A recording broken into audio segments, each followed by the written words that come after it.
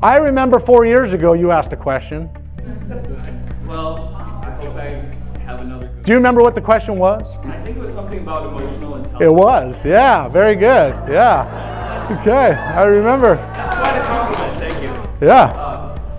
So can you speak to kind of the boundary between having patience for myself on my journey of development and urgency? Like where? Oh yeah, no, that's really good. That's really good. So there's different, let's first of all say, there's different types of urgency. I'm in a theater, right? And there's a fire. Get out, there's a fire, there's urgency, right? But you don't want to live your life with that kind of urgency, okay? The type of urgency I think you're talking about is feeling like this is a competitive world we live in. There's a short window between now and retirement or whatever else. I've got to get some stuff done. And yes, you have to hustle. You got to hustle. Hashtag hustle. You got to go out there and you got to hustle. So yes, but you got to have patience at the same time. So let me give you a quick law here. It's the law of the harvest. You might want to write this down. There are 3 laws to the law of the harvest. Number 1, you sow what you reap, and you reap what you sow. That's law number 1. Law number 2, so whatever energy you put out, activity you put out, in time, you're going to get results back. It's going to grow. Number 2 is you reap more than you sow. In human nature and in the nature's kingdom, look at it this way. Here, we're in the Northwest. I could take a little seed, and I can put that seed in the ground. I can cover it, and with some sun, with some water, with some nourishment, that little tiny seed, increased returns, will grow into a huge 80-foot fir tree. Here's what I'm going to say. If you'll continue to take action, you can't help yourself but get results. Life pays in dividends, compound interest. Life is the same way. But you got to take consistent action, which was brought up earlier. It's got to be consistent for you. If it's every once in a while, you never get the momentum to take you where you ultimately want to go. When you have momentum towards something, all of a sudden it's easy, right? Woo. Whoa, this is it. Results are coming in. I'm getting phone calls. I'm blah, blah, blah, blah, blah. But when you're dabbing in things, you never get the momentum that you need that will open a lot of doors for you. So number 1, you reap what you reap what you sow, and sow what you reap. You get more than you sow. And here's the tough one, especially for Americans.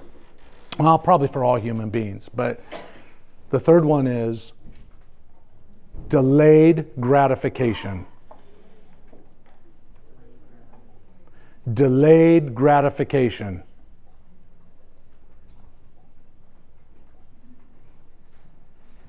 Think about that. Delayed gratification. Here's the reality. There is a time between when you start something and when you achieve it. Here's the mystery of life. You don't know when you achieve it if the result will come on the 2nd day, or whether the result will come on the 28th day, or whether the result will come 5 years later. But if you'll stay consistent, all of a sudden one day, the stars will align. I cannot explain it any clearer than that. If you'll just stay focused, it will come. So, are you putting in the effort that you need to put in on a daily basis? Are you clear about where you're putting your energy on a daily basis? Right? These are going to be questions you have to ask yourself. And you'll get the result, but be okay with the delay. But in between that time, you got to be taking action. In between the delay, you can't just be watching TV.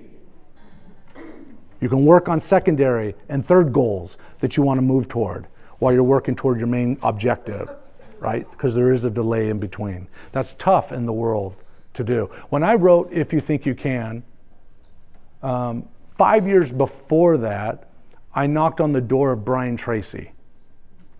Went into his office. I happened to meet the guy.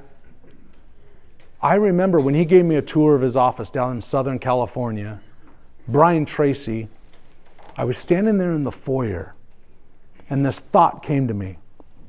TJ, ask him if he'll endorse your book. Mr. Tracy, thanks for giving me a tour of your office. I've started to write a book. Now, at that point, I'd only written a few notes in a journal, kind of a thing. But I act as if. I act as if.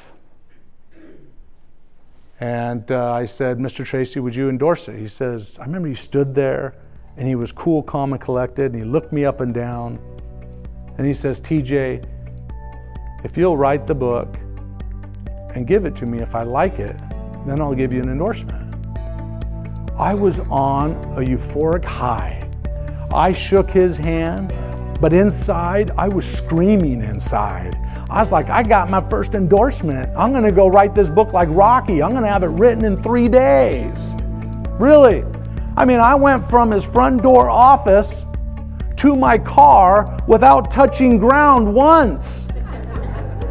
I'm telling you. But it wouldn't be till 5 years later that the book actually got done.